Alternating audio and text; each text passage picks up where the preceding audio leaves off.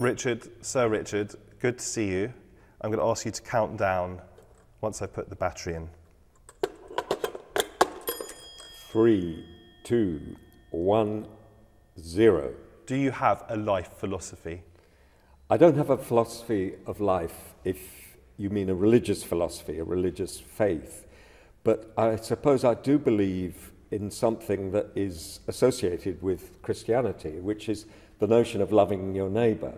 And of course, loving your neighbour means trying to understand your neighbour, means an act of empathy with your neighbour, which is extraordinarily hard to do. But that's part of the job that I do, is trying to present stories that people understand, and through understanding you get to love people.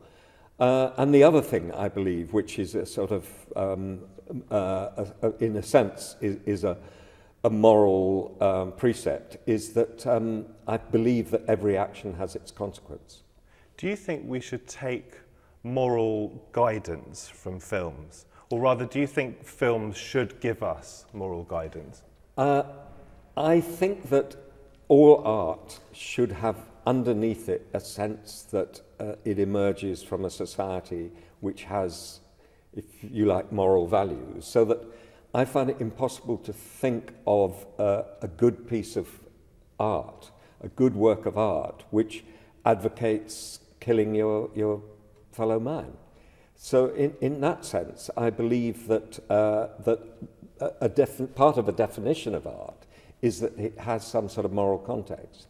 You direct musical theatre, you direct film, you direct TV. If we take just film and theatre, can you tell me what the differences are in directing those?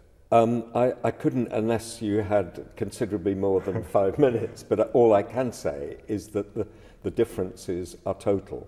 And it's a fallacy to believe that theatre that film is just kind of filmed theatre with different camera positions. They're absolutely different media, and the only thing in common between them is that they both use actors and they both tell stories, but the way in which they use actors and the way in which they tell stories is profoundly different, and it took me a long time to realise that. How democratic are you as a director? Does it have to be done in your way? Every director will say they're democratic, but of course every director is a benign autocrat. But on the other hand, it's a stupid director who doesn't listen and look and learn from the people he's working with. But it's collaborative, and nobody is totally in control. And it's foolish to look for the position of being totally in control, because you'd be closing your mind and your eye and your ears to what people have to offer you. Do you find it awkward or difficult giving instructions to very big name actors? I wouldn't say I do now. When I was sort of the youngest person in the room as a director, I would feel awed by big name actors. Now I feel, well, they're all younger than me anyway, and I think, well, I know something, and if they're big name, they want to know. They've chosen to work with me, and so want to know what I have to offer to help them. What do you think the best quality in an actor is? I would say intelligence. Intelligence and wit are crucial. What do you think the worst quality is? Stupidity and vanity. You've directed Shakespeare. Do you think Shakespeare will ever become dated? No, I don't. Shakespeare is in the DNA of our language and the DNA of our theatre.